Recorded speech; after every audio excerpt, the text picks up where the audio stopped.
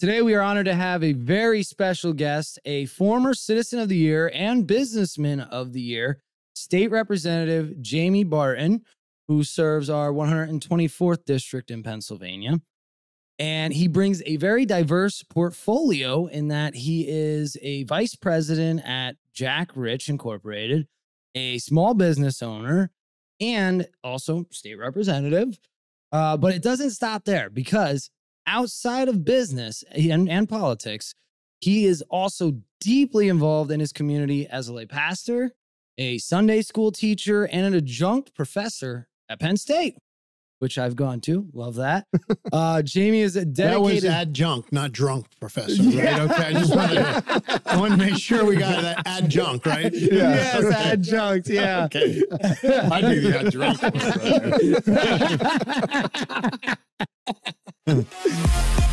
Welcome to the Talk About Purpose podcast. I'm Matthew Ewing. I'm Brian Harper. I'm Frank Curry.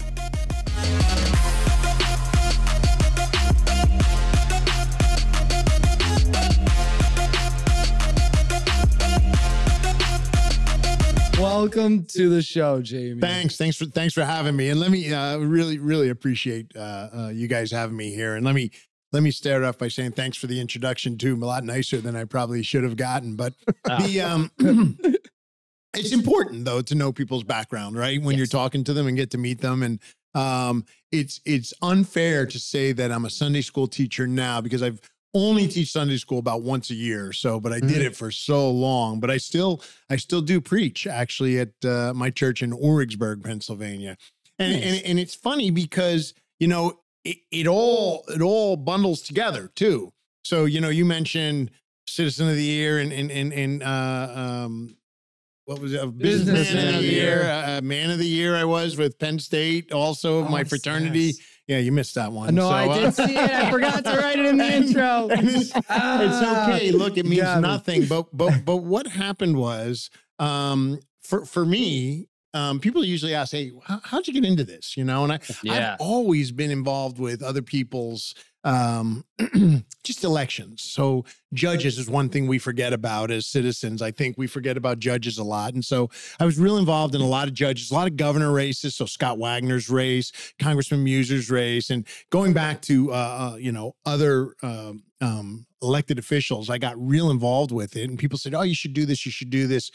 And in 2019, if you remember what life was like pre-COVID, right? And so we lost our pastor at our church, and the pastor just moved on. No hard feelings. Pastor moved on, and our church, like a lot of churches, was getting smaller and smaller and smaller. Yeah. And so now it's August, and I thought, you know, we can't afford to like find a new pastor, because you got to, in church, you have a relationship with your pastor, right? And we're going to have to develop that relationship. And I thought, it's just not going to happen. Why don't I lead the worship service? I can do that. Everybody knows me, and we'll get somebody else to help out too. So I had another friend help out with people that are struggling with their marriages, maybe, or struggling with some counseling issues, or maybe addiction, or whatever we all struggle, right, with different things in life. And so we got some help there, and I started leading up, and I just said, look, we just have to do this till get through Advent, like Thanksgiving, Advent, Christmas, and New Year's, and then we can start looking for a pastor, right? We can we need to build our church back up. And we did that. And then, you know, what happened next, right? COVID hit, and I said, all right, now we got to go harder. We got to, you know, get things like cameras like you guys have here, not near as sophisticated as this. And we got to get on YouTube, and we got to get on Facebook. And so we did all that. And what happened from there, I had a pastor from the Penn Southeast Conference call me up, and he said, "Hey, I'm watching you." He said, "You're good at this. You need to be a pastor." I'm like, "No way." I said, "You're supposed to be called to be a pastor." And he said, "Well, I'm calling you." Wow. But you're not God. And he said, "But the Holy Spirit's working within me." And I said, "Well, then I'm not listening." So I didn't think it was right for me. I didn't think that was the right calling. And so Jerry Knowles was at the 124th for about 14 years, the House seat that I serve in now. And when he decided to retire, I thought, well, this is something I feel called to. And it's literally the reason I brought all that. Sorry for the long story, guys. But exactly, Matt, what you talked about, it takes the business side, the stuff that I've worked my whole life to build a good business, the Jack Rich Incorporated, and the community service side, the stuff with the Lions Club and Big Brothers and Big Sisters and my church and all the different, and the Chamber of Commerce and all the different organizations that you belong to, and putting that all together into one package as a service to your community, as a service to your government, as a service. My mother wouldn't let me, my mother was from Scotland, grew up during World War II where they got bombed by the Germans, and she wouldn't let me join the army. So this is a way I can give back. So that's the reason why I'm running now, and why I'm serving now. And I'm actually running or serving because I got elected, but yeah, that's the reason. Right. That's the reason behind it. And when we talk about how government works, and I think Brian, you and I were talking. It could have been Matt, could have been Frank. I'm not sure, but when I ask people how our government works, 80%, and that's conservative number, 80% doesn't really understand how that works. And specifically, I'm a state representative. So, Matt, how many state representatives are there in the Commonwealth of Pennsylvania?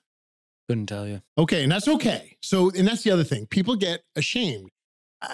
It's okay. I mean, you should have known. I mean, you had one coming on. Yeah, I should have known. I should have. No, I'm kidding you. No, really. I'm seriously. There are 203 state reps in the Commonwealth, and then there's senators. Do anybody know how many senators? Frank, you want to take a stab? Oh God, just don't ask me. I'm just a computer guy. 100 senators.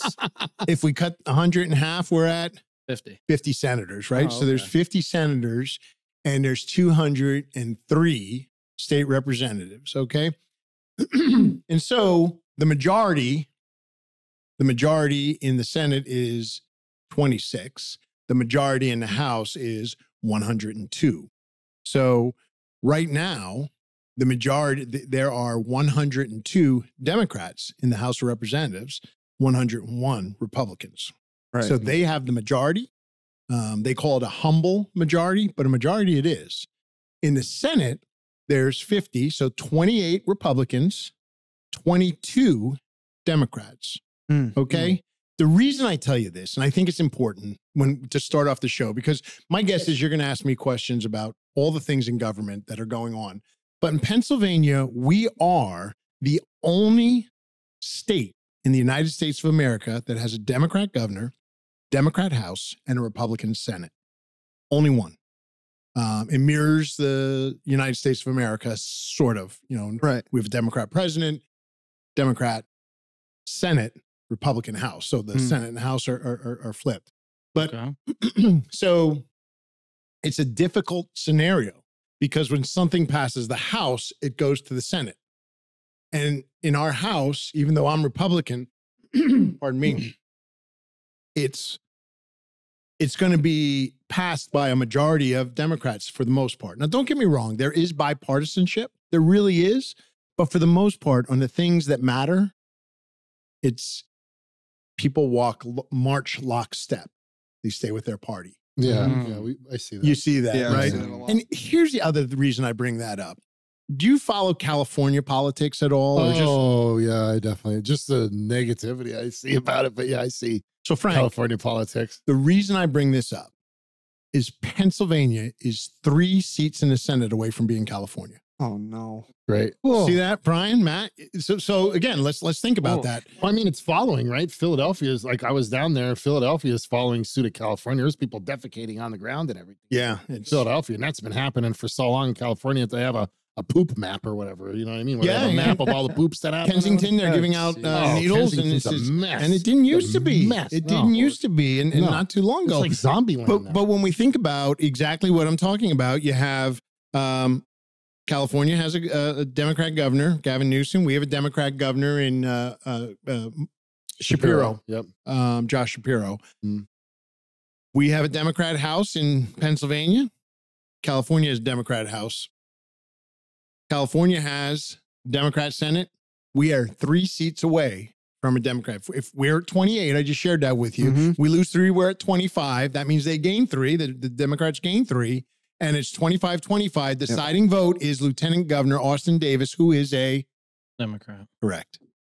So 3 seats in the Senate away from being California and Pennsylvania. That's serious, isn't it? I mean, that's why I was excited to come on, because it's nice to see gentlemen like yourselves that get involved in community, get involved in, I'm not going to call it politics, but get involved in government. Right. To the point that you have values, you have core values that you believe in. Absolutely. And here in, we're in Schuylkill County, so I serve Schuylkill and Berks. And my district is strong, conservative folks. But I have Kutztown University, which is a more liberal part of my district. I can see that. Right. But for the most part, it's a really strong conservative. So for me, voting is really pretty easy. It's not hard for me to vote. I know what my constituents want. I grew up here. I live here. I know the people that I serve, and I, for the most part, know what they're going to appreciate and what they're not. So I felt like I kind of took over there, but I wasn't sure that we all understood, because I've got ideas, I've got thoughts on how to get things done. But when I'm in a minority, they won't even run my bills. So let's talk about committees. Okay. So there's committees. I serve on 4. Didn't have that in the intro either, did we? No, I didn't. I have questions for it, but I don't have it in the intro. No. You're a man of many hats. I envision your closet being a hat store.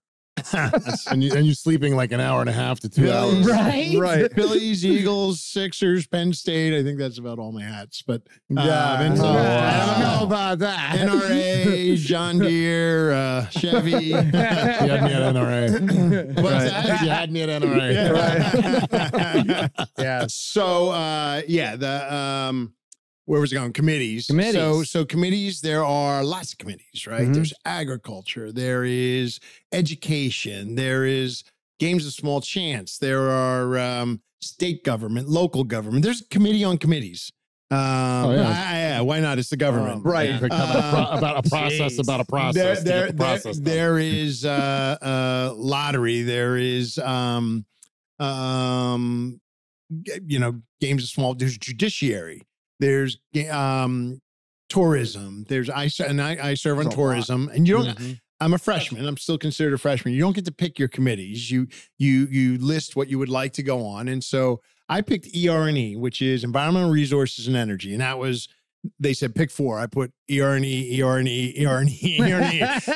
I spent 35 years in the energy business, right? Our family's in the coal business. Our family's in the heating oil and gasoline and diesel fuel and lubricants and electricity. We have 2 coal-fired power plants. So part of our family of businesses. And while that doesn't make me better than anybody else or smarter than anybody else, I felt like I could contribute in those conversations on energy and environmental resources. Made sense to me. Makes sense. So from that, I got tourism, housing and community development, and state government. And state government is something I do like. I mean, that's something that that's a lot of election reform things that really near and dear to my heart. So I was glad to be on that. And then I fought to get on ER&E, environmental resource and energy. And I did finally get put on, I think in July. So, and again, but committees, when you're the majority, and the majority is who? Democrats. The majority, they have the majority in the committees too. So in every committee, there are 14 Democrats and 11 Republicans. So if we have a gun bill running, okay? Yeah. So, or an anti-gun bill running, right? Yeah. It's going to be 14-11. No matter what. No, wait. Yeah, because they stick to their side, right? They stick through and through. Yep. No, wait. I'm confused on how that works, though. So the committee, how does the committee work? They come up with it, or So we know what the committees are. Those are the committees are transportation, agriculture, right? The ones we just talked about, and I should there's 30 committees or something like that, 29 or 30 committees. Okay. And there are a majority of Democrats in this house. The Senate's separate. Right. Okay. So each one of us, I'm on 4 of them. Every committee that I'm on has 14 Democrats and 11 Republicans. Okay. What is it? So a couple things. Okay. So I might be able to answer your question, Yeah, Matt. go ahead. So keep it there. Yeah. So if I have a bill on, let's say, state government, and I say, I'd like to see voter ID. I think 80% of Pennsylvanians believe in voter ID. Yes.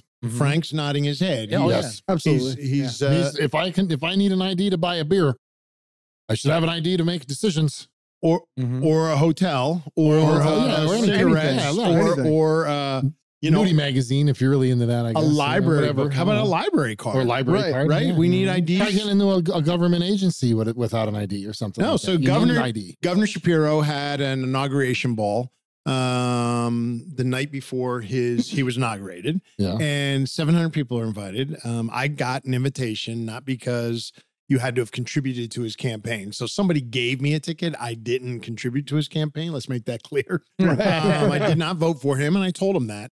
But we still need, he's our governor. If there's any bill that comes out of committee that's going to become law, he's got to sign it. So I need to have a relationship with him. Mhm. But I thought it was cool to tell him, I didn't vote for him. He didn't find it so cool. So, but I'm not a liar. So, but at that event, 700 people, it's a lot of people, right? Now you're going to guess that mostly they're friends, wouldn't you? Right? This is the night before you're going to become governor of the Commonwealth of Pennsylvania. What did you have to do when you got there? Show your ID. Yeah. Now, if the governor has to, and I'm not saying it's a bad idea. I'm not saying the governor was dumb to do it. I think it's a good idea. I think it's a good idea I'm not knocking the governor for that. I think it's a great idea. I think we should do it for voting too. So if I have, and I am a co-sponsor for voter ID, if that goes to state government, and state government, the head of state government, so the leader of the House, the majority leader is a guy named Matt Bradford. So he's the Democrat leader, Matt Bradford. Speaker of the House is a lady named Joanne McClinton. Speaker McClinton, leader Matt Bradford, and the committee chair of state government will take a look at all the bills and they'll say, okay, are we going to run any of these election integrity bills? That to come out of committee, even for the committee to vote on it, even for them to vote on it, that the committee's got to, bring it to the vote to that committee. They're not bringing any Republican bills to even vote on. Wow. So what we're seeing right now are a lot of resolutions. We're seeing a lot of, and a resolution is something that I think there was a resolution last year to make June Gay Pride Month. Just looked at my phone and I'm like, open up my calendar and it says Gay Pride Month is June. That's weird because it's Men's Mental Health Awareness Month as well. Is it? It is. So, and that's not talked about, but it is. So I looked at it. I'm like, well, it already is. Why are we doing this? Well, now it's Pennsylvania. I'm like, well, isn't it everywhere if it's in my Google Calendar? Right. But what it does is it runs something. So Joe,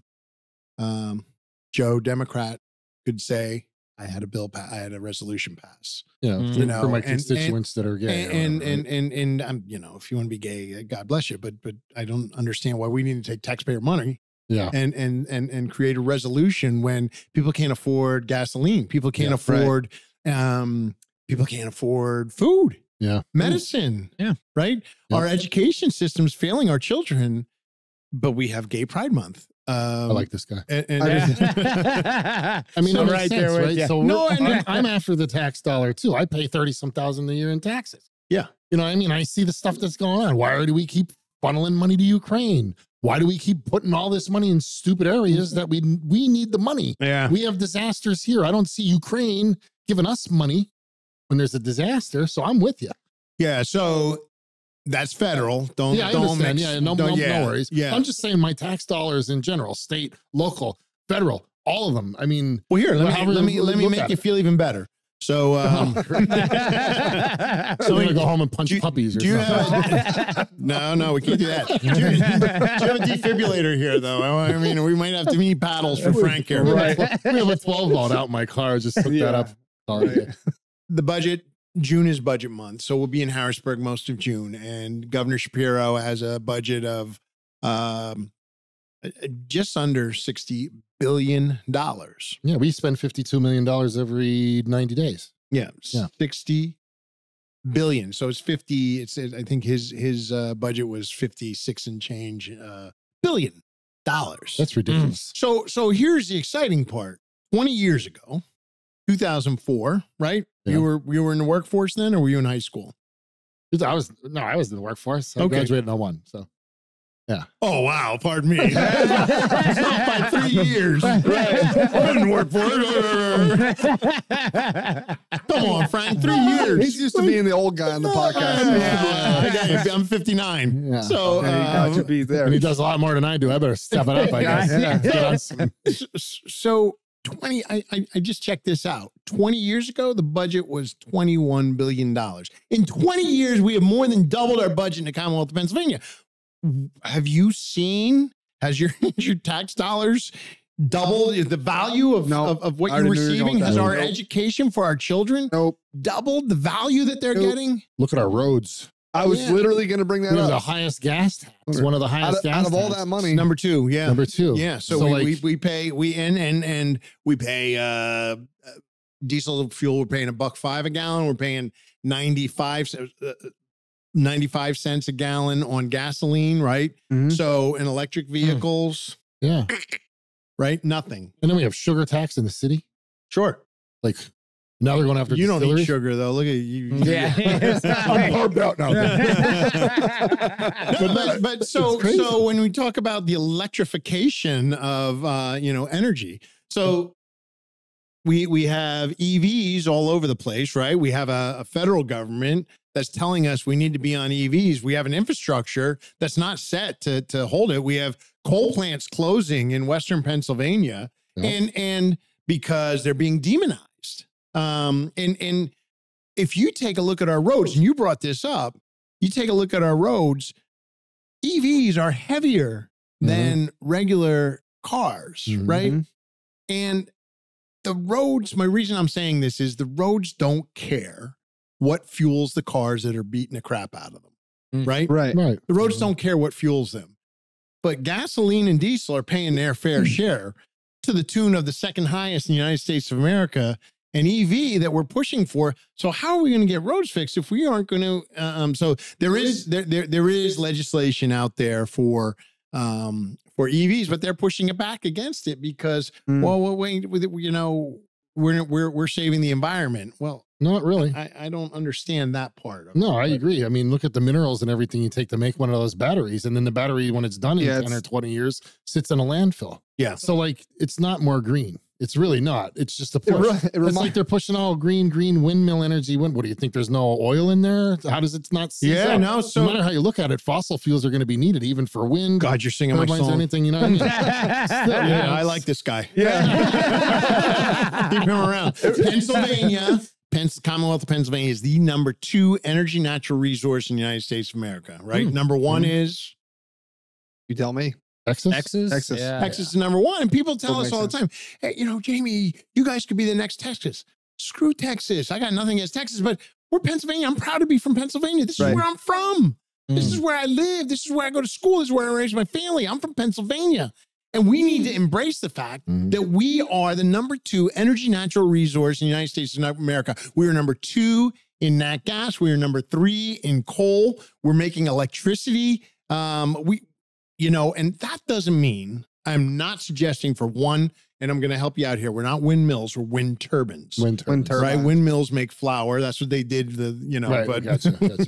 wind turbines. So They're much bigger. So make flour, I guess.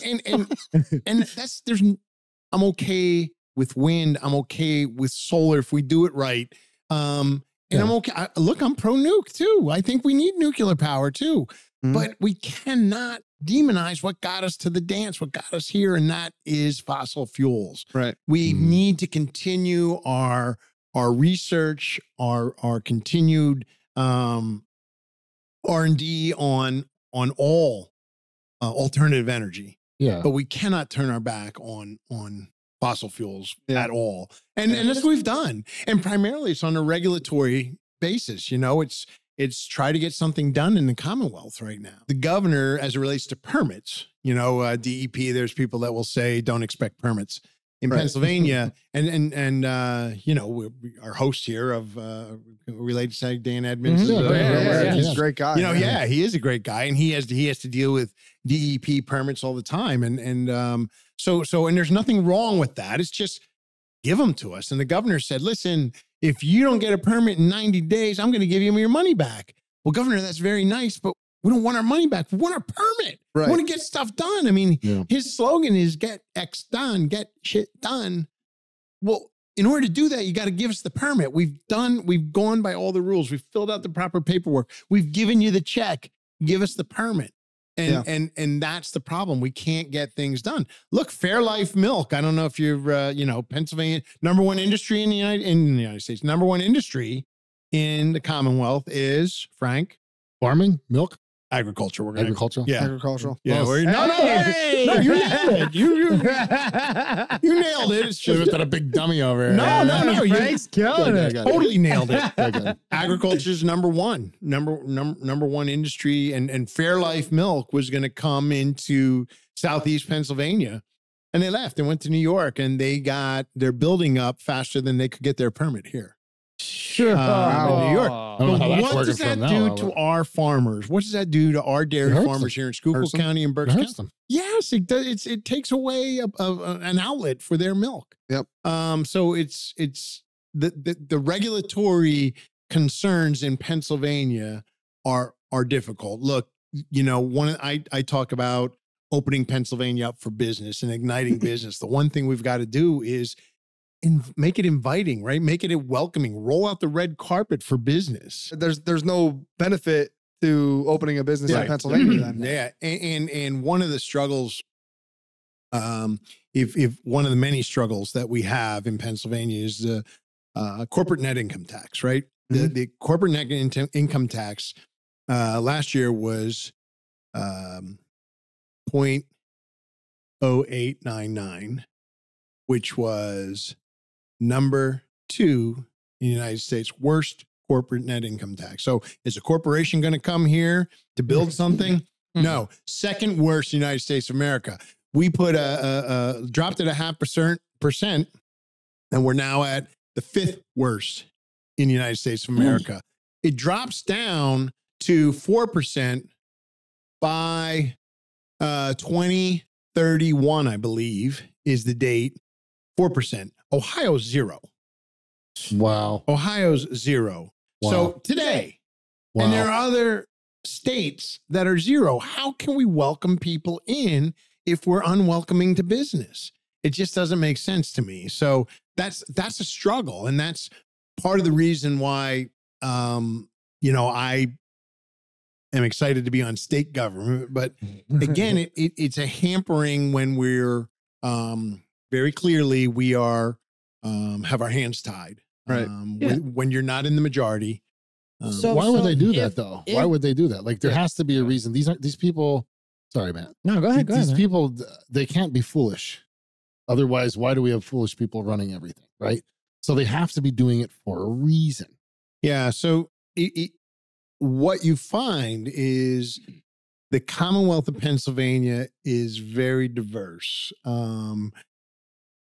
From county to county. I serve Schuylkill and Berks. Not all of Schuylkill, not all of Berks, but kind of eastern and southern Schuylkill and northern Berks. And there's a difference from northern Schuylkill County to northern Berks County in the type of people. They're all human beings. They're all wonderful people, but there's just a type of different heritage, different way of life, different morals, different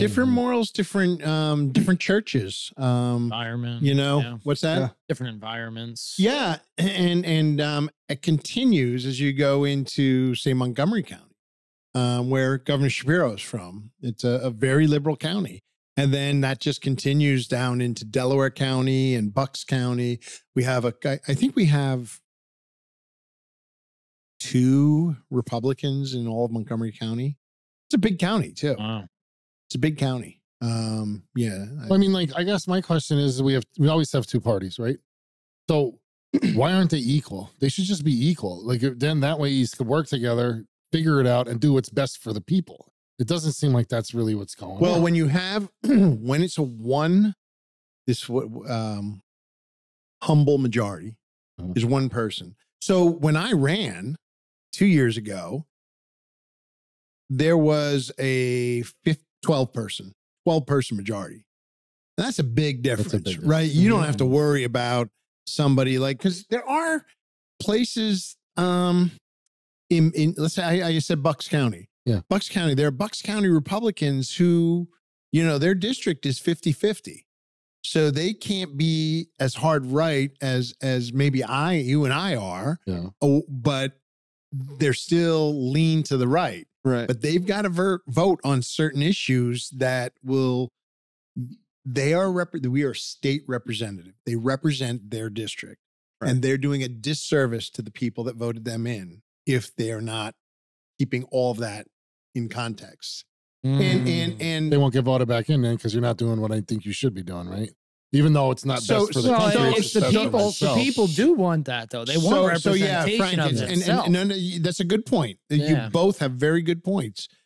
Oh, you're just worried about getting reelected. Well, you get reelected if you do what they want. People want. Yeah. And what it's hard to understand is there are people that when we take a look at what's going on in the United States of America right now, and I talked to a fella yesterday from Western PA, and he was telling me he's got clients in Chicago who can't sell their homes. I mean, wealthy clients in Chicago, and they need to get out of there. And they're going to take a killing on their homes because they're unsafe.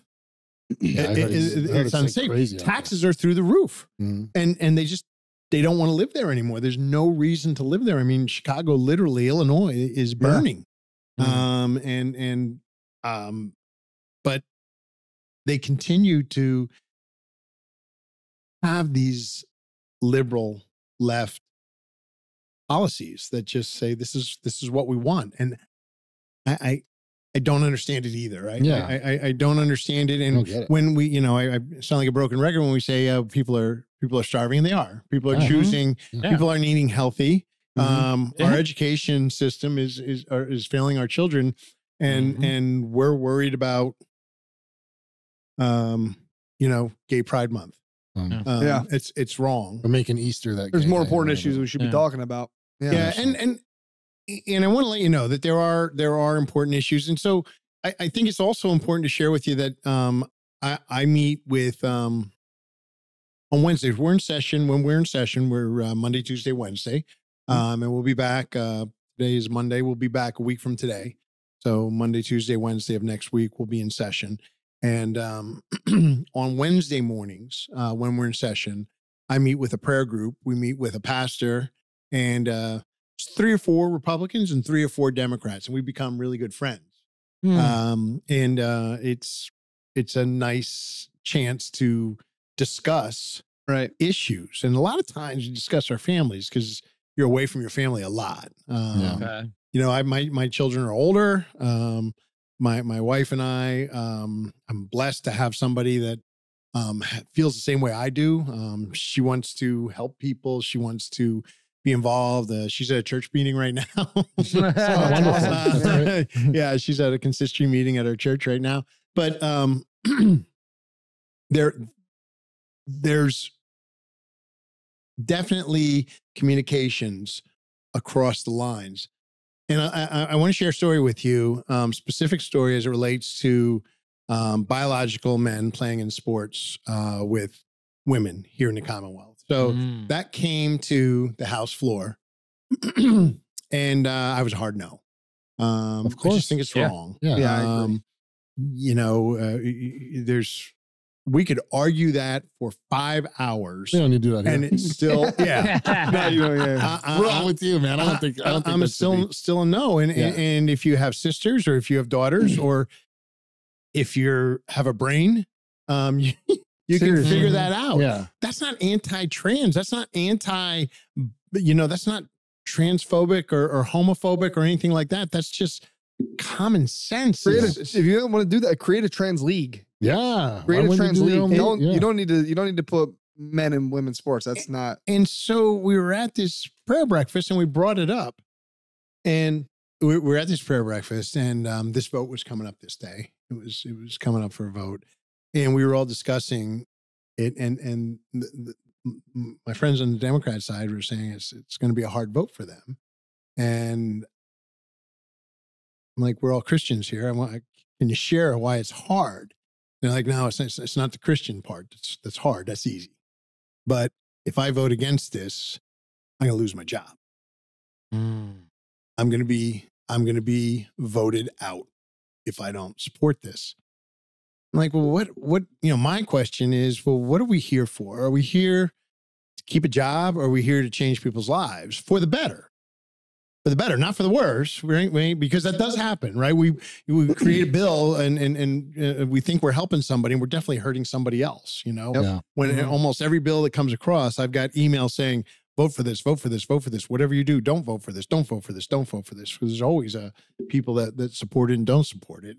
So you've got to just read them, understand what they are, amend it to how you think it best fits the people. And use common sense, I guess. Right? It is. And again, go ahead, Matt. The thing that sucks there is that person would have to represent what the people think he should vote. Yeah. That's what sucks. Even if you are a Christian and you don't align with that might not be what your people actually align with, which goes back to being corrupt, because then you're just trying to stay in your job instead of doing what's right. That's like pay to play. You do what we say, or you don't have a job to get paid. I mean, that's tough. That's tough. But it shouldn't be like that, because that's still a head of power saying you're going to do what we say, or you're just not going to be here. That's not really. It's wrong. You know what I mean? Yes. So we do need to work together, and we do work together, and we do communicate. And there's just sometimes we just say, no, I cannot support this. And there are other people. The hard part about this job is I'm in business. I've been in business for 35 years. And Brian, if you and I were in business and you lied to me, we're done, right? I am not going to do business with you ever again. At least for a long time, until I remember or forgot who you were. It's right. I mean, is that fair? Can we agree on that? Yeah, we right. Absolutely. Oh yeah. We do business with people we know, like, and trust. Yes. That's if you think about who you do business with, you bought your last car, this wonderful equipment that you guys have, you buy it from people you know, like, and trust. And when we talk about as it relates to in the house, it's the same way, right? We have to trust who we're voting for and what we're voting for. So it's difficult when somebody lies to me on the other side. Right. And then tomorrow I can't say I'm never doing business with you because I need your vote tomorrow. Yeah. Oh. So I mean, it's difficult, but I don't know a right and a wrong. So I just go meet with that person, and the three people that I had prayer breakfast with, I met with all three of them, and I said, I'm really confused. You sat with me here this morning, and we had breakfast. We broke bread, and I'm not calling them liars. They did tell me they were struggling with it. Yeah. And they did, but I thought that they would do the right thing, and they just said, "Look, we'll get voted out by our own caucus if we don't follow these rules." And so that's difficult. That's difficult to hear that, there's this overbearing, Democrat Party that's telling them this is the way you vote, or is it not we'll find another soldier. Is it not that way with the Republicans? Well, no one's ever told me how to vote. Oh, so interesting. If people have asked me, right, on both sides, plenty of people have asked, but no one's saying, hey, you've got to vote. There are plenty of people. We have a whip, right? There's leadership. Yeah. So there's on the majority, there's a speaker, a leader. On both sides, there's a leader. On both sides, there's a whip. A whip is the person to whip votes. Hey, we want to know where you are. In some instance, you could say we want to whip them to our, this is the decision we want as Republicans. So we want to whip them that way. The other one is we want to whip them. We want to see where you are. We want to take the temperature of our caucus and say, hey, where is everybody on this? So the whips never said, no one's ever come to me and said, hey, Jamie, you need to be a yes on this or a no on this. No one's ever told me that. That's good. That's no one's, no one, and I've never heard somebody. I might have told people that, but I'm not in leadership. So I might say, come on, we need to be a yes on this. But yeah, no. So I've been taking over, guys. What no, that's fine. That's awesome. Oh, jeez, man. I'm enjoying it. Just the conversation. Honestly, I've learned more about our government right here today than I think I have my whole life. Oh yeah, well, yeah, for real. So I just have to go back to, so once you're in a committee though, like, does that committee make the bill and then? No, good question. Okay, well then, good question. Representatives make the bill. Okay, so we make a bill sometimes for there's bills that are out there right now that if they don't run by the end of 24, so there's an election in November. I'm on the ballot. I'm hoping I'm going to win. I suspect I will. But we will start up again. We'll have a swearing in. It's not inauguration for a state rep. There's a swearing in on the first Tuesday of the month of January. So you actually start in December. So Brian, let's say you ran for state rep. You're in, well, we won't say you're in, I think, Representative Twardzik district. Does that sound right to you? Got me. You don't know who your state rep is? No. Oh my gosh. I live in Port Carbon, so Representative Twardzik, your state rep. Okay. He's a good one. He's a very good one. His family's Mrs. T's pierogies. Get out. And Shendo. Yep. Love pierogies. I'm from Frackville. Yeah. So Okay. originally, So yeah, Rep Twardzik is wonderful. We've got 4 Republican state reps that hit Schuylkill County. So Representative Stair, Joanne Stair, is a wonderful rep out in Pine Grove area, Western Schuylkill County. We've got Rep Twardzik, who covers. He's not in Shenandoah, actually. They took him away, but he's from Shenandoah. Yeah, Right. He has Frackville down through Pottsville and St. Clair and Port Carbon into Schuylkill Haven. And then you have Dane Watrow, Representative Watrow, who's a veteran. He's an Army veteran. And he's has 2 counties like me. And so is Rep Stair. Rep Stair is Northumberland, so she's into some areas also. Okay, he's still there. And then Dane Watrow, Rep Watrow has, another good conservative in a tough district. He has Hazleton. And Hazleton's, but they like him there. They love him there. And you can't help but like the guy. He's a hardworking veteran and a smart guy with a background in education too. And then myself, where I have Schuylkill, Southern Schuylkill, kind of the Eastern and Southern Schuylkill and Berks. So we have 4 state reps that are all Republican. And then our Senator Dave Argel. Senator Argel had my seat years ago before he became senator. I think he became senator about 16 years ago. I'm going to be pretty close on that one. Senator Rhodes was killed in an awful car accident. I don't know if you remember that. You guys might be too young. Senator Rhodes was a very good senator from Monterey area. Monterey City, I should say. Sorry. He was a teacher. He was principal of Monterey area. Oh, really? Yeah. His son is now the head basketball coach at Penn State. Oh, wow. Cool. Mike Rhodes. Yeah. He's the head basketball coach. Wonderful, bright guy. His daughter is married to Judge Hobbs. Chris Hobbs. But anyway, so we have Senator Argel. So we have a strong conservative contingent here in Schuylkill County. Good. So, but do you know who your congressman is? U.S. Congressman. Oh man, I don't know. What was it? Not a clue. Dan Muser. Okay. Dan Muser, who's a good friend of mine also. I almost said Fetterman. So he's your senator. He's our senator. Every state has 2 senators. Okay. So we have Fetterman and Bob Casey. That's it. I didn't know that, actually. Bob Casey's been there forever. And his name's so familiar because his father was in politics for so long. Yeah. So and then Bob Casey's up for re-election, and he's got a strong opposition from a Republican, Dave McCormick, who's a West Pointer, a friend of mine. McCormick, really, really strong, a bright guy. Goodness, he's a smart guy. Awesome. But a West Pointer. So we'll see what happens there. And Fetterman's kind of changed his tune too. I don't mean to change that. I mean, it's interesting that he's like the Democratic mole. Yeah, some of the stuff that he's coming up with is not.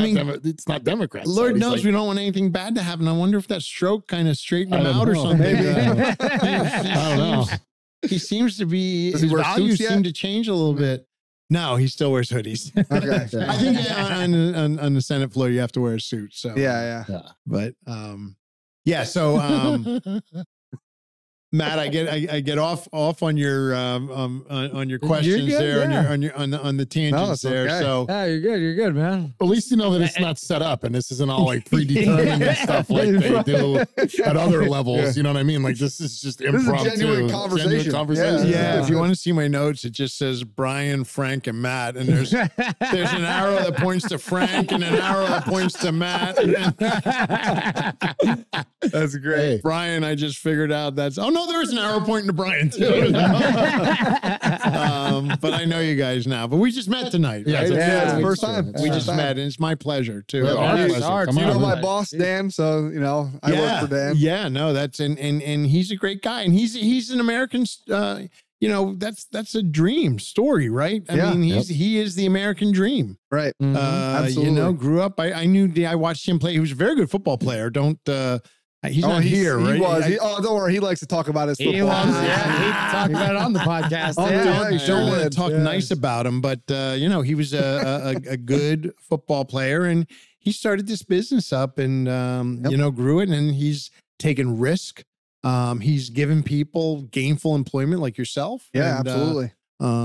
That's he does a lot for his community too. Mm-hmm. He does. Absolutely. No, and that's small business is what really runs our country. Yep. And we need to embrace it. And we're not doing that enough here every small business I know is dying.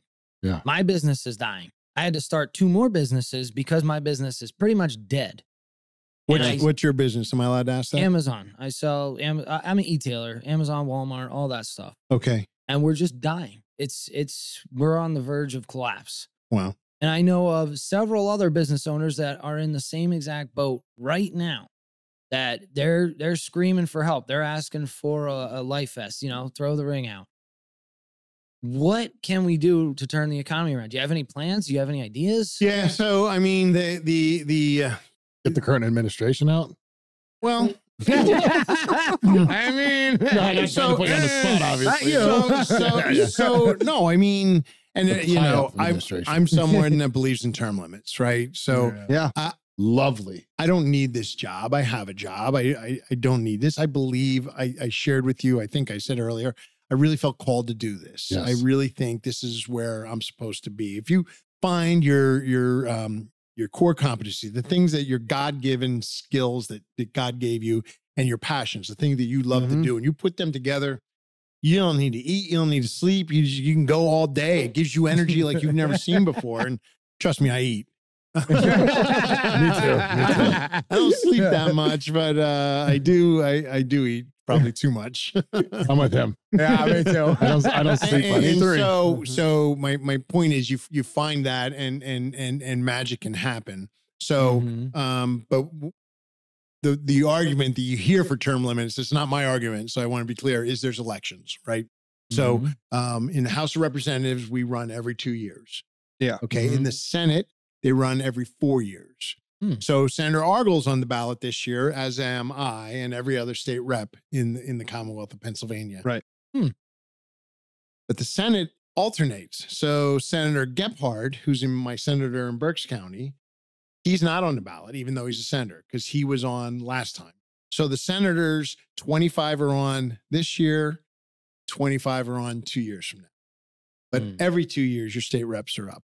So look, I believe, Matt, that I believe in conservative values. I believe my first president I ever voted for was Ronald Reagan. And I saw that guy and I thought, that tells you how old I am. I was 18 years old. And I thought, my goodness, this guy's amazing. I didn't know he was an actor.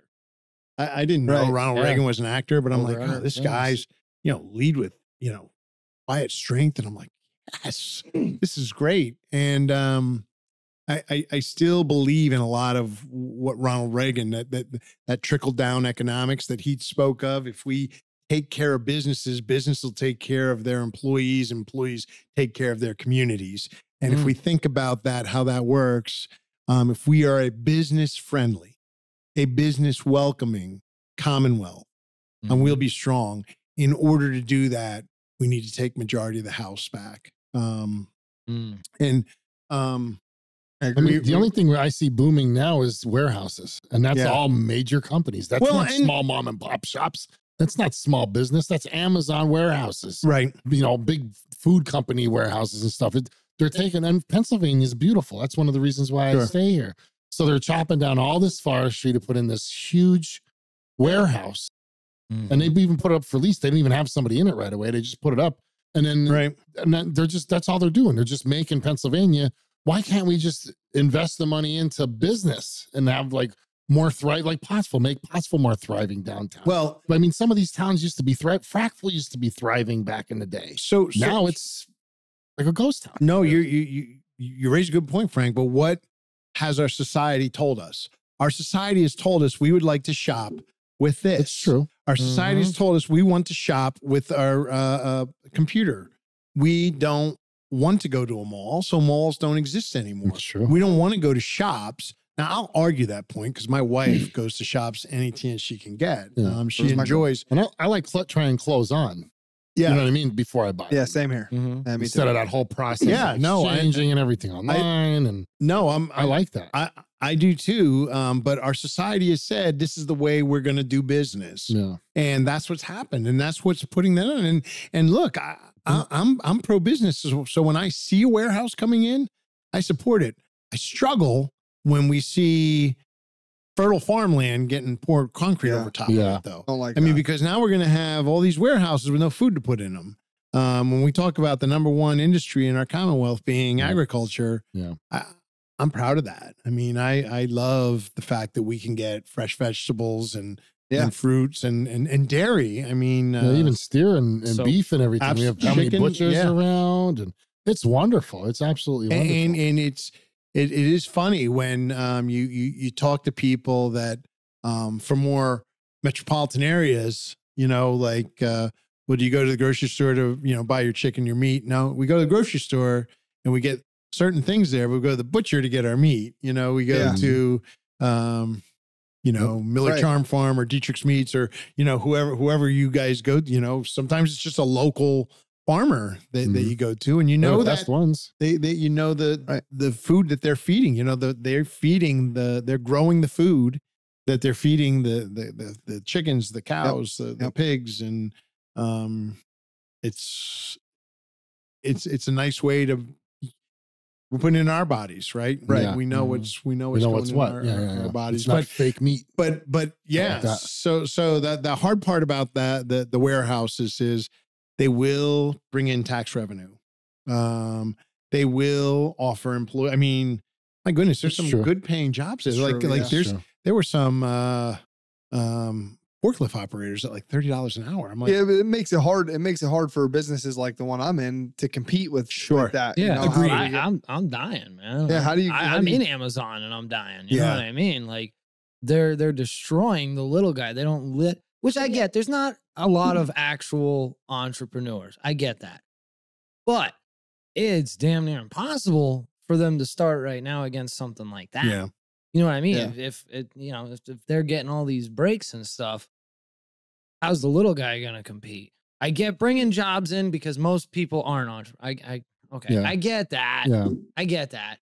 But maybe there's some way businesses could start outside of that. That would be beneficial. Yeah. So, I mean, I'll go back to the election that comes up every 2 years. Mm-hmm. We will win the House again. And if we take over we will win the Senate again. Pardon me. We'll win the Senate here in the Commonwealth of Pennsylvania. Mm-hmm. If we can win one more seat, if it becomes 102 to 101 in favor of the Republicans, I believe Josh Shapiro. I like Josh Shapiro. I've met him multiple times. He's been in our district. I've had some laughs with him. He has made it crystal clear that he wants to be president of the United States. Mm-hmm. He has made that crystal clear. And I believe the only way he's going to be president of the United States of America is if Pennsylvania wins. Pennsylvania's got to win. If Pennsylvania loses, who's going to elect that guy? You're going to say, look at what you did to Pennsylvania. How can we elect you to be president? Right. So what would be beautiful, I believe, is if we take over the House, we have the Senate, now we have a governor that has a choice. He could either be like Governor Wolf and veto everything like he did, or Pennsylvania can win and he could start working and saying, guys, okay, we're going to get voter ID done. We're going to make our elections safe and secure. You know, we're going to, if he does that, Pennsylvania wins. Yeah. It helps the state prosper. Yeah. Now, on the other hand, he is a liberal Democrat. In his eyes, Pennsylvania wins if they take over the Senate and we become California. He really believes, you know, he didn't tell me this, but it's pretty common knowledge that he would love to see Pennsylvania win that way. That would be a rough day for us, though, with the stupid politics and everything they push on us. It would be awful. Yeah. I mean, look at city wage tax. Nobody talks about city wage tax. They smoke you in Philadelphia. It's 3.4 or 3.8. They actually charge you a higher city wage tax to be in the city. Since I don't live in the city, it's 3.4 for me. So if you live in the city, it's 3.8. That doesn't make sense. Geez, so what's our sales tax in Pennsylvania? 6%. 6%. In Allegheny County, which is Pittsburgh, right? Allegheny County is 7%. They raised it's a higher, but then I still have school tax. Philadelphia is 8%. You pay 8% sales tax in Philadelphia. Thank goodness I don't buy much in Philadelphia. So buy that Slurpee in Delaware County and then drive it down in there. Yeah. What I'm saying is all these people live there and they love Philly so much and stuff, but you're literally being taxed to death. So it's funny, horribly. Frank, I was so this is non-legislative, right? I'm here as just a guest. Good guest, right? That's educating people, let them know what's really going on. So I mean, when you look at, you know, I was working in Delaware County, for there was a special election. There was a Mike Zabel, Mike Zabel was a state rep who did a lot of bad things, was a womanizer and did bad things to women on both sides of the aisle. And they called him on it and he had to resign finally.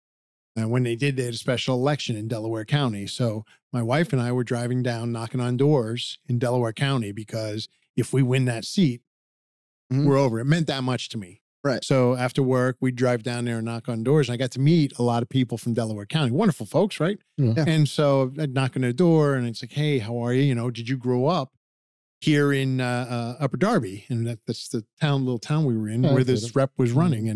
And they're like, no, I moved here from Philadelphia because the rep was from Upper Darby. Yeah. So I'm like, well, you're going to know her. And her husband's a cop. And they're both military people, right? Sounds like a good state representative to me. And they're both Republicans. and so, you know, the people said, well, no, I'm from Philadelphia. Oh, why'd you move out? It's a mess. Like, yeah. I said, you know, the administration has been a Democrat administration in Philadelphia for years. So when you moved out of Philadelphia, you didn't keep that Democrat with you. Oh yeah. My great grandmother was a Democrat. My grandmother was a Democrat. My mother was a Democrat.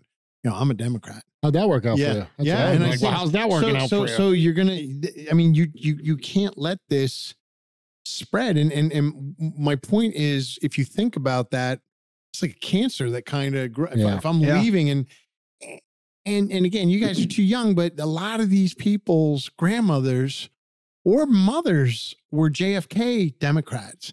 JFK is Ronald Reagan today. I mean, rest his soul. I mean, he had a horrible end of his life, but he wasn't far left woke. Yeah. Mm-hmm. He had some strong conservative values. He made some mistakes too. I mean, but my grandmother said that was the only Democrat she ever voted for. Yeah, there was, and I think if people, you know, if you talk to Democrats and you ask them why, you'll find out that a lot of them, it's not because of Joe Biden, right? No, definitely I think not. Very few will say they're hanging on by the skin of their teeth, but but they'll say it's because my mother or my father or my grandmother or my grandfather were Democrats. And if you think of what the Democrat Party was back then, you can respect that. You certainly can. And look, it's America. We have to respect everybody, right? I mean, that's something I think is important. And unfortunately, we've lost a lot of that. Yeah. I think both sides need to respect. Right. I mean, I can't, and I think it should be along the lines of is you can't expect me to respect you while you're disrespecting me. Right. So, with the whole trans thing or whatever, I'm not against trans at all. Whatever you want to do, you do. But the minute you start forcing it down on me and make me changing parts in my life to, bend the knee for you, that's disrespectful for me to me. So why do I have to keep doing all of this and bending the knee to make you happy while it's making me unhappy? Like, I don't mind being selfless and about the people, but for how long? Why is your feelings more important than mine? Yeah. You know what I'm saying? So that's what I'm saying. Like, I respect everybody. I love everybody. I think it's, no offense, it's usually us against them as far as the elites go, the people that are throwing these bills in the middle of the night that are thousands of pages long, that throw gender studies in there that have millions of dollars behind it and stuff like that.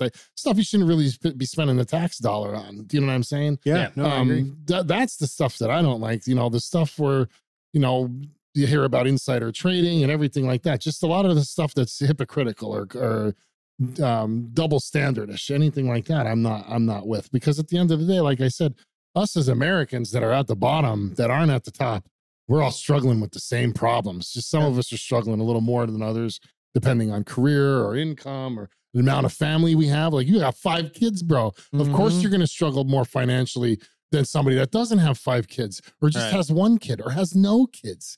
You know what I'm saying? But at the end of the day, you're still struggling. We're still paying taxes. We're still paying taxes on our parents' stuff after they leave. They're paying taxes on the stuff that they already bought. We sell a car 5 times. It's tax. Right. You go to the city, it's city wage tax, it's sugar tax, it's higher income sales tax, which I just realized that I've been buying stuff in Philly for a while. I mean, I'd rather just go to Delaware and pay no sales tax and come back to Philly if that's the case. But I'm saying, like, at the end of the day, and you pay more in gas tax. More gas tax than you take it either way, But at the end of the day, these things that should be happening should be for us. Before the dollar was a thing, we had bonds, and it would be up to the people to give the bonds to the government to pass the law and do the stuff. We don't do that now. Now they make the decisions for us that we just have to eat crow. You know what I mean? I'd like to see, I love your persona and, just meeting you and everything. You're down to earth. You get it. You talk to people that are struggling, and we live in a impoverished county. I mean, Schuylkill County isn't riches. Do you know what I'm saying? So there's it's rich in people. It's rich in people. Yeah, rich in people and ethnicity, but not as far as money. Like, it's impoverished. Go drive through Monty City or Shenandoah. Yeah, drive through Shamokin. Go through some of these places and just see, like, we don't have a lot of money here. So it should be about us, because we're impoverished. We need help, not everybody else. You know what I mean? There's a lot. It is a depressed area. It is. And it's always been since Coalition, right? The Coalition happened. We had bars and churches on every corner. I know a lot about Coalition.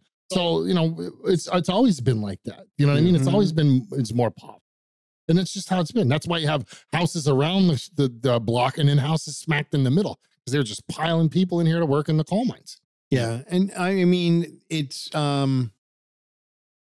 still, there's a rich heritage here. Yeah, absolutely. I think I'm proud of Schuylkill County. Yeah, I'm proud of my school. You know what I mean? I think what's funny is, we have, growing up, there was your Italian friends, your Irish friends. There was Lithuanian and Polish, and you don't call a Lithuanian a Polish and a Polish a Lithuanian, and Ukrainian, right? There's a strong Ukrainian population here, and Schuylkill County is a melting pot of a microcosm of the United States of America. I think we are a mixture of different, and it's influx since then because of our low real estate values in some of our communities, right? You referenced Shenandoah, Monoy City. There's been an influx of people from inner cities wanting to leave the city. It's bringing color. It's bringing Hispanics to the area. That's not a bad thing at all. It's bringing a new culture. Empanadas are the shit, man. I love their food. Yeah. I mean, come on. It brings a language too, you know. Pennsylvania, you know, we speak English here, and I'm okay with that. And Pennsylvania Dutch. And Dutch, Pennsylvania Dutch. Pennsylvania Dutch. Yeah, But old crock. yeah, but I mean, it's not bad to learn Spanish. It's healthy to learn another language. Yeah, absolutely. So that's, I mean, I'm okay with that influx. I think it's we all bleed red, man. Yeah, you know what I mean. That's the way they gotta get away from the same thinking they have when they're they're moving out of the cities for a reason. You know. Well, we're seeing it everywhere, right? So everybody from California is moving to Austin. Yep. Now Austin is gone super crazy. Well, yeah, Austin's always been crazy. Yeah, it was more liberal and stuff, but now it was the only liberal spot in Texas. Yeah. And now it's getting worse. Yeah, and that's spreading, right? Yeah. So it's going into Houston and stuff like that. I heard Houston's starting to get a little more liberal. I don't think Texas or Dallas will get liberal. Yeah, Dallas is pretty. Is it starting to get there? Yeah. See, that's surprising to me. I didn't think that would be. A friend of mine had an energy company down there, an oil business, and he moved it out of Dallas. It's just weird to me. Like, it's like you touch the pan and it's hot, and it's like, oh, you know what? I'm going to touch that one instead. You know, that's kind of what it is. Or they go over and then they make that pan hot and touch that one. Yeah, you move out of it. The problem is that you're voting on shitty policies. So why move out of a place with the shitty policies to go make a new place have shitty policies? Yeah, that's all they're doing. You're voting for the same thing that you just tried to get away from over here. Yeah. They're even trying to get them for taxes after they move out of the state and stuff from California. I see that. So I really hope that doesn't happen here in Pennsylvania. Yeah, I mean, like you said, it's close though, two or three seats, right? So we don't know. 3 seats. Yeah, we don't know. Senate. Really don't know. But if we can flip that seat, and here's the other thing, there's boatloads of money coming in from California to Democrat candidates here in the Commonwealth because they want to see Pennsylvania flip. They want to see Pennsylvania flip. On Pennsylvania. Yeah. Well, and what it takes is not just saying, come on. Yeah. And not just, I told you there's 4 Republican candidates here. And not everybody's Republican in Schuylkill County or in Berks. Berks, there are 8 state reps in Berks that have a little piece of it. There are 5 Republicans and 3 Democrats, all in that Reading, Wyomissing area. The 3 Democrats, wonderful people, but just different core values than mine.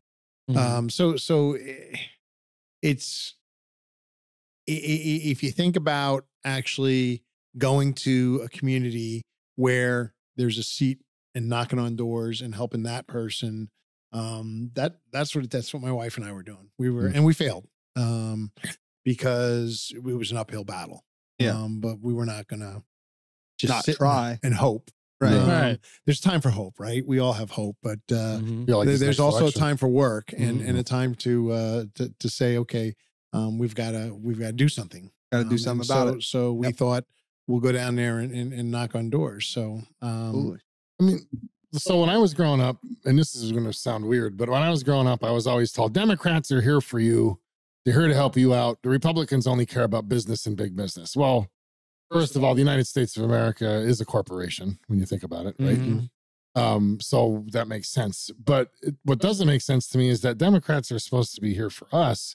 I used to be a Democrat, but I left once I started making a living and a career and stuff like that. I'm like, what are they doing? Like, that doesn't make sense to me. Yeah. It's on the inverse. I'm like, that's not, they're doing things that are supposed to be for the people, but it's really not for the people. And I think people are really starting to wake up a little bit more because of our current administration now. Like you said, they're more worried about these minuscule, trivial things to push through and try to pat each other on the back for that instead of worrying about like true problems, like inflation, for instance. Like, stop giving money away if you're trying to stop inflation. You can't keep giving money away that you're not able to audit per se, and then worry about inflation in the next breath because you're causing the inflation to happen. Yeah, deficit spending is something that the governor is doing right now. So, and I try to break it down to the ridiculous. So we say, if we have a business, and let's stop right there. We have a household. We all have a household. Right? Whether we have children or not, we have a household. And there are times in our household growing up when, hey, can we go to the movies? No, we're going to stay home and watch television or read a book. We're broke. We don't have the money. I tell my kids that all the time. Can we go to the rollers? Can't do it. Sorry, you have to say no, right? We say no as responsible conservative parents with our money. But government says, well, there's no money, but we got to do this. Because I want to be president of the United States, I got to let everybody in Pennsylvania know we're going to give an extra, $5 billion to schools. That's great, but where's it coming from? Right. You got to take it away from somebody else. No. We're just going to give it to them. Well, then you got to raise taxes. So how am I helping everybody? And while everybody says, oh, this is great, we're going to get free college tuition, we're going to get free this and free that, there is no free lunch. That's right. There is no free lunch. Somebody pays for it. And that's okay, right? That's okay that we pay for it. But just know it. Yeah. Just know it that there has to, we can't be in a deficit. We're spending our rainy day fund that we set aside for exactly that. That's another thing. If you break it down to the ridiculous, something bad happens. Yeah. The refrigerator goes, a washer, dryer, car. We need extra money set aside to take care of those things. Yep. Right. Emergency fund. Yeah. What we do Get on that Dave Ramsey. And if we're broke and we don't have the best credit, we go and we get this exponential APR on a car that's, that you have to have. That's ridiculous. Because you need it. And that's exactly what the government's doing. Yeah. We're just getting these ridiculous loans that everybody else is going to have to pay over the years. And to do that, we're going to raise all the taxes for everything. What's the new one that the corporate gains tax or the gains tax that Biden's trying to raise up? Oh, oh my goodness! I've got enough to deal with our own budget. Sure, yeah, that's high level. But what I'm saying is, at the end of the day, they need to start worrying about us. I wish we live in a technology world. I'd love to get away from the paper ballots, get away from the mail-in ballots and stuff. Let's have an app. Let's have an app that's thorough, that can't be manipulated. Make sure it's not manipulated, and let's start having people vote on it. And let's start having some alignments. So for instance, please don't take this the wrong way or anything, but if you have somebody that's just on welfare their whole life, should they be voting for what everybody else has to do with the money while they're the ones just taking in the money? You see what I'm saying? That's kind of you should have to put some skin in the game to make decisions for the game. Otherwise, just sit on the bench and be happy with that you get to play once in a while. Yeah, right. That's kind of a tough decision. It is. And I'm not trying to put you in any. No, you're not. You're not. No, you're not gonna offend me in any way. And I'll share with you that there's one thing, and I think Brian, you brought it up that we haven't really talked about, and that's independence. Yeah. We've been talking about Democrats and Republicans. Independents are people too. Yeah. And they are people that pay attention. Some people don't, but I think there's a lot of independents that are just fed up with far right and far left. Yeah. And that's kind of where I'm at. I consider myself more aligning right or conservative just because I don't believe in a lot of the stuff that doesn't make sense. So believe in the science, get this jab, but we're not going to listen to chromosomes. Do you see what I'm saying? So anything that's like that, I'm sorry, I can't agree with you. It's against science. It doesn't make sense. It's all your agenda, it seems. I'm more a right aligned like that. But then again, I don't believe in all the stuff the right does either. You know what I mean? So I'm kind of in the middle. I just want people to be good. And I want people to get the benefit of the government, not just the government getting the benefit of the government. Well, let's pick a piece that's going to be coming up here. Is that all right? Let's pick up something, and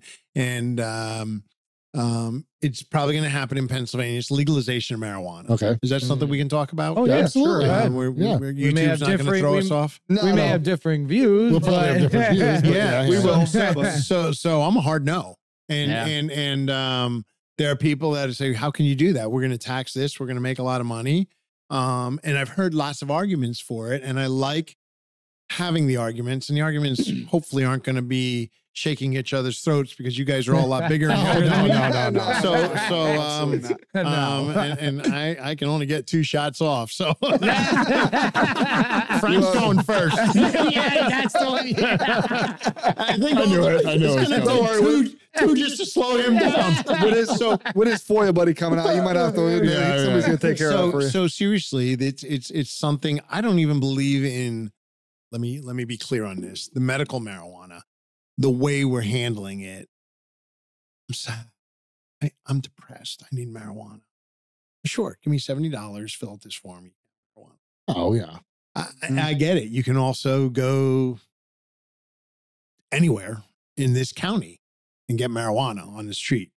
Well, that's scary though, man. I mean, No, it's no, not like I it used to know. be back in the day. I with know. fentanyl and everything. It's scary now. I would never. I'm with you. I would never do half of the things I did in my 20s now. I'll say that, not just because I have better morals, but because I also don't trust it. You know what I mean? Like it's yeah, definitely. But go ahead. But I believe, I believe if we move to a society where marijuana is just openly used and freely used, that it's going to come to a wasteful weakening of our society. I truly believe that.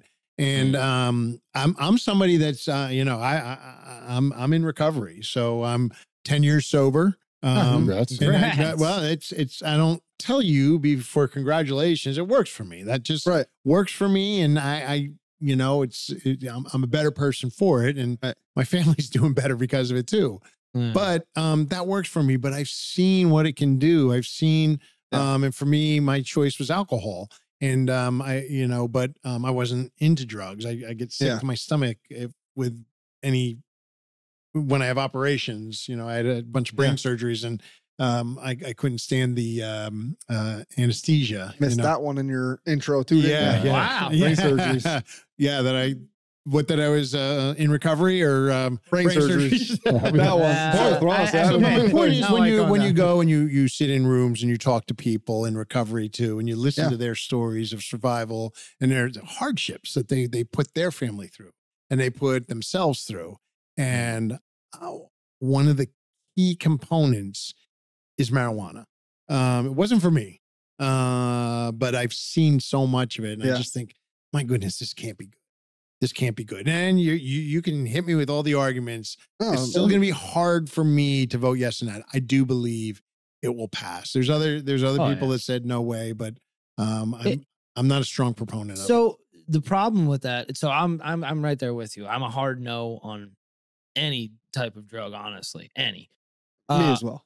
But sorry, Frank. The hard part. I'll be the only about, yes here, I guess. Yeah.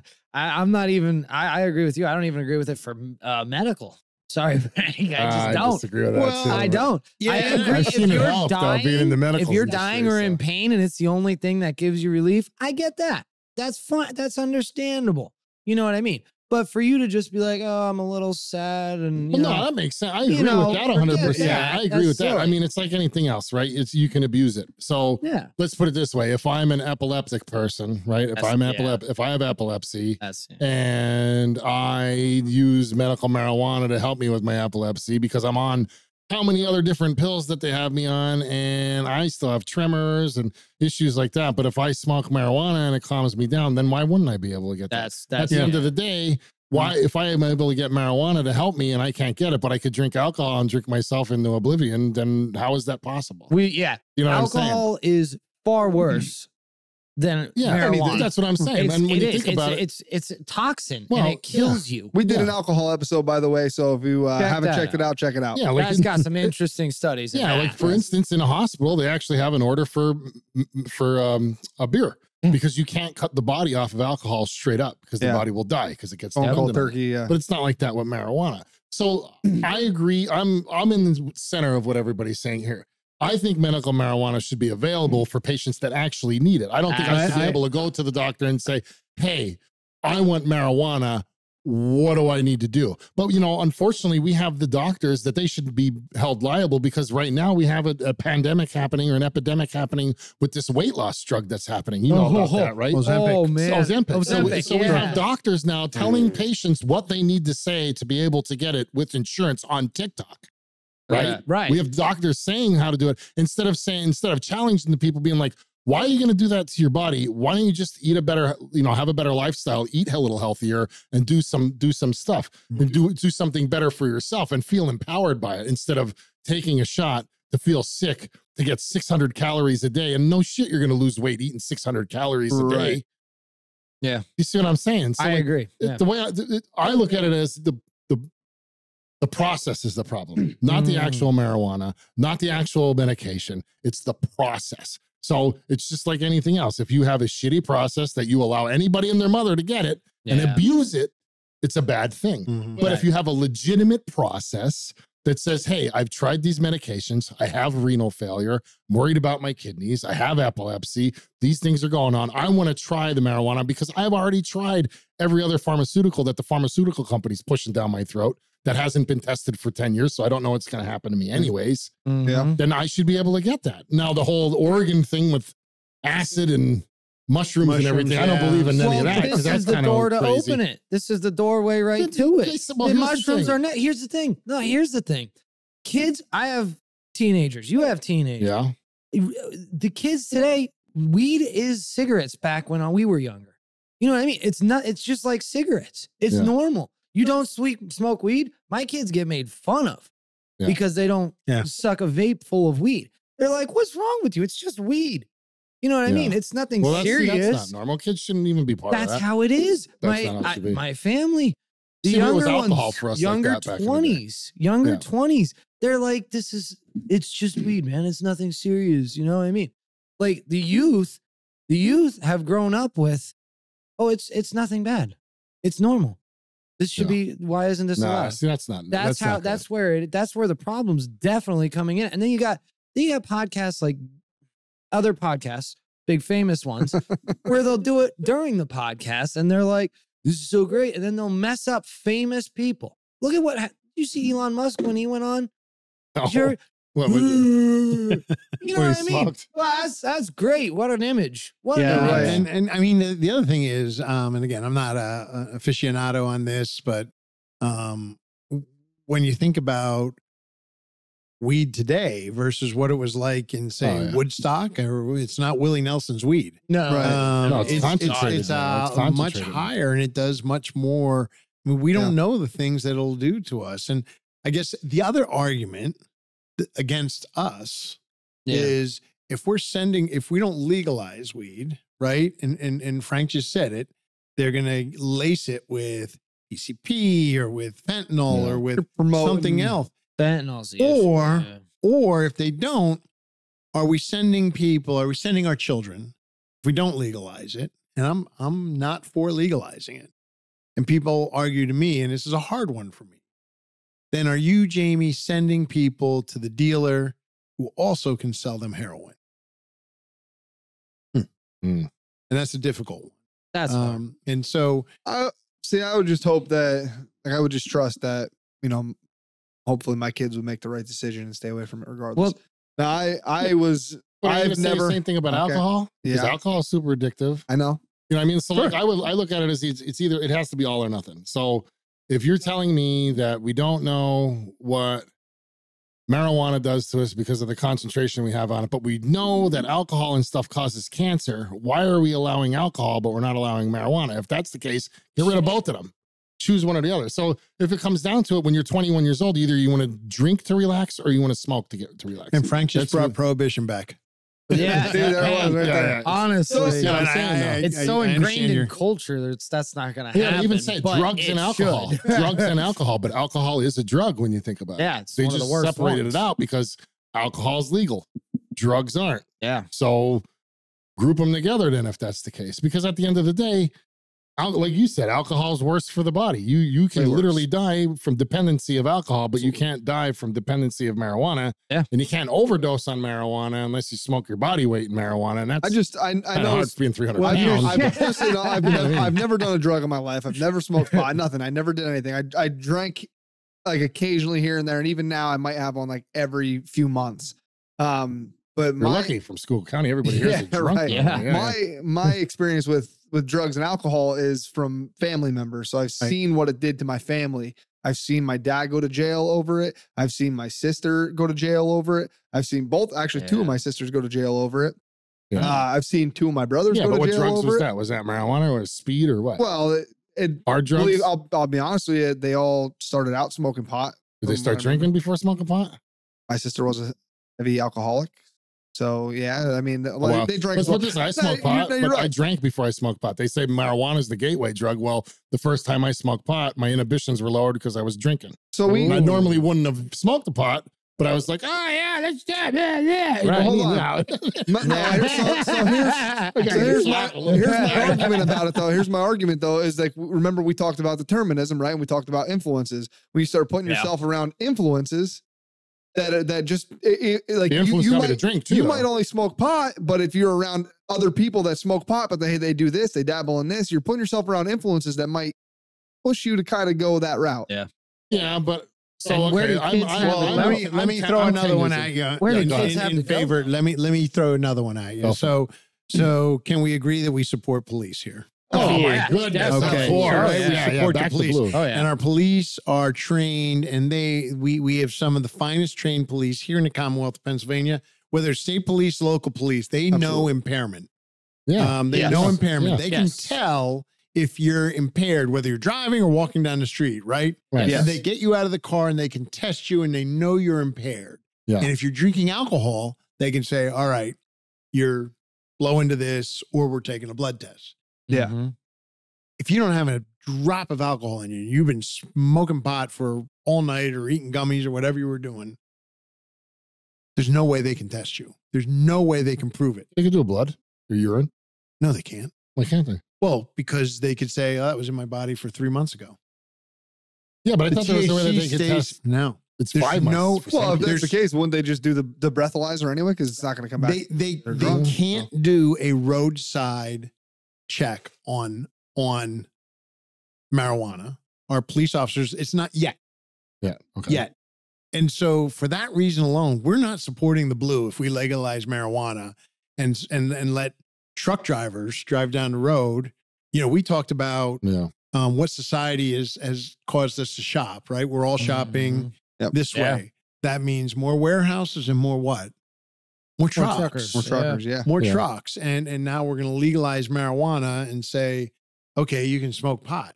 Yeah, but you can't do it on duty. I can do it just like alcohol. Are you allowed to drink alcohol? Yeah.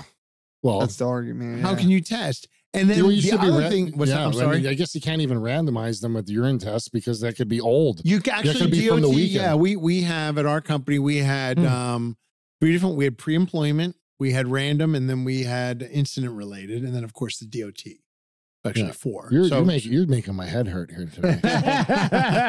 But no, that's good. I mean, I see the point. Like, let's put it this way. If you want to smoke weed on the weekend that you're not working, you should be able to. Just like alcohol, just as long as you don't come in high or you don't come in drunk. But then how are you going to test for it? That you know that it happened over the weekend. Yeah. That is a great point. So great point. And I think one of the things, that's just one. Yeah. And it's one, the piece I want to share with you about being a state legislator is that's just one. There's things that come up as relate to education, things that come up as relate to state government, local government, law enforcement, teachers. Everything you're talking about has a catch-22 though. Your job is not easy. Exactly. At all. I mean, that was something that I'm a hard no on. But I've had enough conversations about this where people say, now, wait a minute. Are you sending people then to go to, if you're not going to legalize it, you're going to send them to somebody that will go sell them heroin or to your point, Frank, give them something laced. Well, they still might do it if it's cheaper. Yeah. And so the point is there's a lot of different topics that come up. And so that's hard. One of the things that we have to do is talk to stakeholders. So when it comes to healthcare, I talk to nurses, I talk to doctors, and I talk to hospitals. Find out like the legitimacy of the legality of marijuana. Yeah. So, no. When it's I've switched topics. I'm sorry, Frank. My fault. No, my fault. No, but certainly marijuana is something you talk to doctors about too. Right. But when it comes to any issue on healthcare, we want to talk to people that are in that field. When we talk about teachers or education, you want to talk to teachers, but then you got to talk to the administration, then you got to talk to the school board. You get 3 different answers there, right? I mean, I don't know if any of you guys are on school board, but you know, if you talk to school board, you're going to get one answer. You talk to the administration, the superintendent, and then you talk to somebody that's actually teaching, and then you go to special ed or something like that. It's even harder. And then you bring in the cyber schools, the competition. There's so many different variables in every single topic that it's hard to get a, oh, this is easy vote for me. Right. Wow. Well, I mean, you just enlightened me. I mean, like just that one by itself. How do you, it's a catch. Everything is a catch-22. Yeah. Everything. Yeah, everything is a catch-22.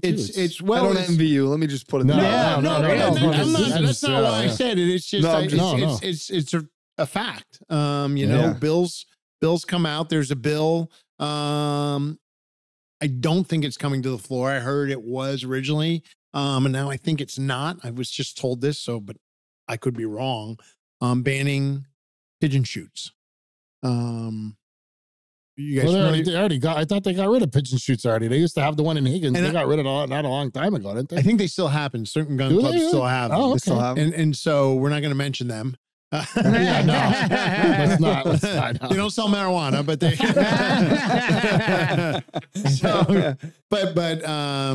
But they're trying to run a law against pigeon shoots, and so you want to say, okay, are they? You call your gamesmen, you call your hunting clubs. Well, we don't do them here, and we don't even go to them. We don't care, right? But then you talk to a guy. Are you anybody hunters here? Okay.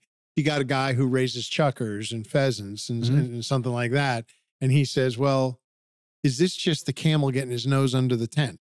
Because now if they stop pigeons, are they going to stop my pheasant business? Yeah. Are they going to stop my chuckers, which is a legitimate business? Now you eat those and those are game birds that people pay to hunt. Yeah. And so there's another thing where you think, oh, this is a humane, it's an easy. No, even my hunters are saying we don't care.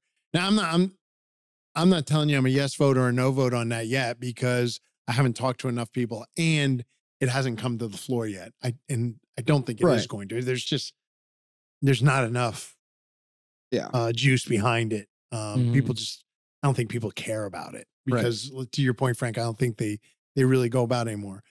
But if you think about that and you say, okay, I'm going to do the humane thing. If I were to say, I'm going to vote against this. All right, now the next is that just lend itself and give momentum to, well, let's stop chuckers. Let's stop pheasants. Let's stop hunting. Let's take your guns away. Well, they could, yeah. I mean, that's how it went with like bump stocks and stuff. Yeah. They could try. I mean, that's what a lot of us say on the NRA side. Oh, you're going to start with bump stocks. The next thing's going to be this. Then it's going to snow. You're just going to try taking our guns away from us. And and that's why in the Republican caucus, when there's a gun bill, it's usually 102 to 101. Yeah. All the Dems are supportive of it and all the Republicans are opposed to it. It's our districts. Yeah. And core values. Yeah. Well, I protect my own. With you, brother. Yeah. Is there anything we didn't? I don't know is there anything we didn't go over, Matt? That man, I think you covered like all the questions I actually had in here before. This was a great podcast. This was awesome. Oh man, yeah, I learned so much. It was my favorite. I mean, talk about purpose. Talk about purpose. I mean, I do have one thing to say though. You do have something that not everybody in politics has. You have God to guide you and a Bible. Yeah.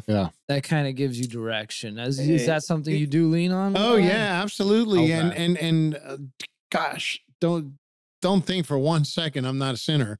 I don't lean on that and say, you should listen to me because I can preach on Sunday and I know the gospel and I know scripture and it absolutely when there are dark days. We all have them, but absolutely there are dark days when you're thinking, oh my gosh, because you get emails, right? Your email's public and I give my cell phone to everybody. So, people have my cell phone and you're getting hit with all these issues of, hey, you need to help this, you need to help this, you need to vote against this. And you just think, wow, I'm really beat up and you think you're in a dark place. And one thing I kind of think of is, well, I'm not in a dark place. I'm just planted. Right. I'm planted and I'm going to grow from this. I'm going to grow out of this dirt that I'm planted in. And that helps me too, because how else do you grow unless you've been thrown at host of different issues and troubles. And constantly you lean on your faith. I lean on mine. Like I said, I was doing 2 pair of breakfasts. I was doing one on a Tuesday and one on a Wednesday. And the one on a Tuesday, and I love them both. And I still do the one on a Tuesday once in a while. But the one on a Wednesday, I try not to miss because we do it before most other people are even up. And it's just a chance to listen to somebody that doesn't have the same values as me. But they still have love of Jesus Christ in their life and their faith and their family. So we have something in common, and we're both Pennsylvanians, and we're both representing this Commonwealth. And I didn't say it before, but when you represent your district, you're also representing the Commonwealth. So yes, you have to say this is what's best for my district, but yes, you have to also say this is what's best for the state too. Yeah. And you have to keep in mind. Because there are some bills that come out that are specific to Philadelphia. There are some bills that come out that are specific to Pittsburgh. Right. And it bothers me. I'm like, why doesn't Philadelphia has a city council? Right? Why don't they handle this? Why is taxpayers, the whole Commonwealth, doing this? Right. But I agree. We do have to, we do, and I don't know the answer to that, but you do have to certainly work with both sides. It cannot, the thing we brought up late in this podcast was independence, people in the middle. Yep. And I think the majority are in this Commonwealth are in the middle. I mean, Pennsylvania is definitely a purple state, right? They call Pennsylvania a purple state. Yep. There's a joke I don't like where they say it's Pittsburgh, Philadelphia, and Pennsylvania in the middle. Yeah, pretty much. That's pretty much what it is. I gotta tell you guys this too, because you guys might not agree with this. So I'm also not a fan of the word skook. I'm not. I'm not. No, I think it's demeaning, and I'm proud to be a Schuylkill County person. And so my mother was from Scotland, my father was from Pittsburgh, but we grew up here. My father worked at Penn State, and we got moved here because of Schuylkill campus. So I moved here when I was 4 years old. Went to K through 12 at Blue Mountain School District, and went to Penn State Schuylkill, and went to Penn State, and this is my home. And so I get it. There's Skook News, and there's Skook Auto Sales, and Skook this and Skook that, but he's a Skook. What do you expect? He's from the Skook. I expect a lot from people from the Skook. Right. Yeah. I expect a lot of people. I expect a lot from all of you guys. I expect a lot from Danny. I expect a lot from the people that live here. And they expect a lot from me. And I think we all should expect a lot from people. And that's how we grow our community. Yeah. So agreed. And I don't want to demean that. So when people say, oh, you're from the Skook, I said, it's pronounced Schuylkill. And I'm not too big on that, but don't ever say anything bad about this county. Don't ever say anything bad about this community. Right. We're as strong as they come. And I've been to, I told you, my mother was from Scotland. So we traveled. We didn't have money, but my family was in Scotland. So we go visit Scotland, and we, then we'd go to Italy or something like that, or visit other places. So we did a lot of traveling as a child. But like I said, we had cars that were held together with, black tape and rubber bands, but that's why I had the black tape in my truck for your Band-Aid. Silver tape, duct tape. Yeah. But you go around and you realize, hey, there's a lot of beautiful things. It's a wonderful world we live in, but Schuylkill County, Pennsylvania is as good as it gets. So we take this area for granted. It's a beautiful place. I came back. I moved. I was in Cleveland. I lived all over. I was in Sunbury. It was really nice while you were gone, Frank. Yeah. Well, now I came back. Everybody miserable. But no, I came back because my roots are here, and I know this area. Yeah.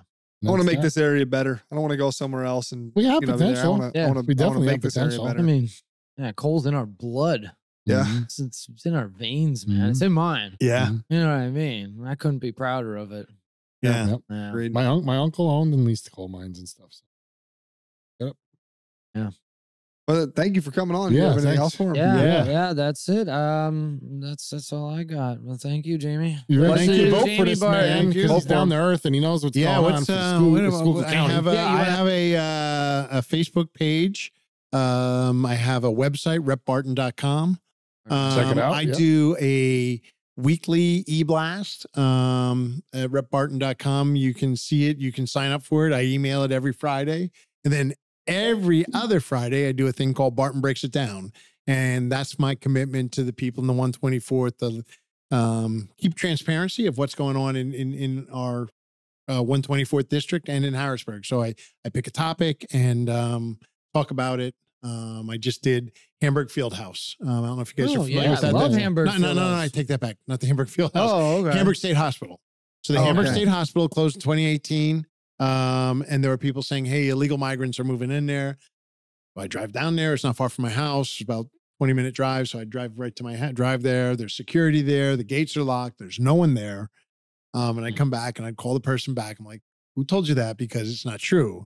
And then I go on to social media and there's a host of geniuses that are saying, hey, we just saw busloads of people. And I'm like, you didn't. I'm here to tell you, you didn't. You know, if you saw a bus, you may have seen a bus, but it drove by.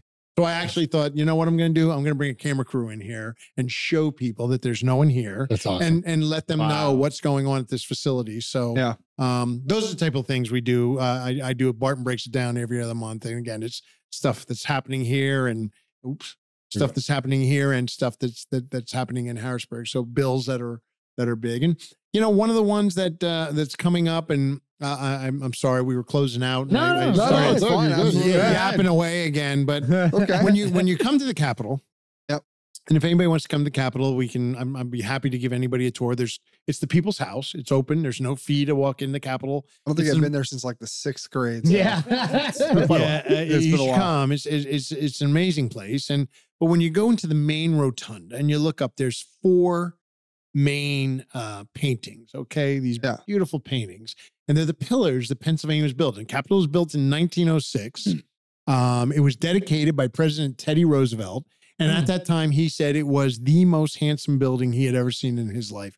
And it still is. One of the cool things about the Capitol is the tiles are uneven on the main floor. And it was done that way so the politicians wouldn't remember what the common man walks on. And so you're not walking on these marble floors. You need to walk on, it's like a cobblestone. It's not cobblestone, it's tile, but it purposely was uneven. So ladies, it's not a good idea to wear high heels, although a lot of people do. That's incredible. Not there. But when you look up at these 4 paintings, and it's it is the 4 pillars that Pennsylvania was built on. And one is religious freedom, right? The Quakers and religious freedom.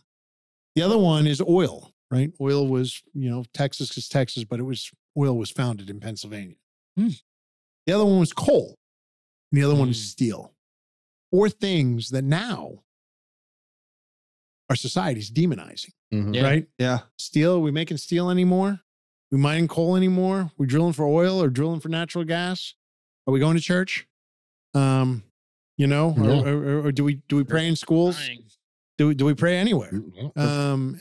So if in 1906, that's what our state stood for. And my goodness, I think I wish it would stand for that again. So I do, and it sounds like you guys do too. Absolutely. So, and I think that we need to continue hope, and we need to continue to work. I mean, if that's why I'm doing this, because I'm not moving anywhere. I'm not going anywhere. Yeah. So how else do you do it? You preserve what you had growing up and preserve the area that you love. That doesn't mean don't allow developments to come in. That doesn't mean don't allow business to come in. It just means preserve a type of professionalism, a type of exciting and caring and loving community to live in. Beautiful. Well said. Thank you so much. You're very humble. You're very transparent with us. I'll be watching that. Absolutely. That video and everything. Now. I love transparency. That's why, we design software and stuff like that because we're looking for transparency, more transparency for the taxpayer, more transparency for the citizen. No, that's wonderful. It's exactly what I want, and I think that's great that you do that already. I mean, not many people do a lot of transparency. And let me tell you that I've done some with dairy farms, just explaining to what goes on a dairy farm, because in some farms it's people's like, well, why would they sell to that solar farm? I'm like, well, because their kids moved away and they didn't want to be farmers because they saw what their grandfather did, saw what their parents did, and it's hard work. Yeah. But we feed our community and we feed our nation with that food. So you can understand these are people that have for generations paid taxes on land and farmed land. And if there's no one there to farm anymore, what do? You sell it. Yeah. So I get that also. I don't like it, but I get it. It's a difficult piece. Yeah. But thank you so much for having me. And thank you. Thank you for taking time out of your busy schedule to come. Of course. Come have a conversation with important. Us. Yes. Don't forget Make sure you vote for him. Vote for him. like, comment, subscribe. All right. That's it. Thank you guys. All right. Thank you. Thank you. See you. Bye-bye.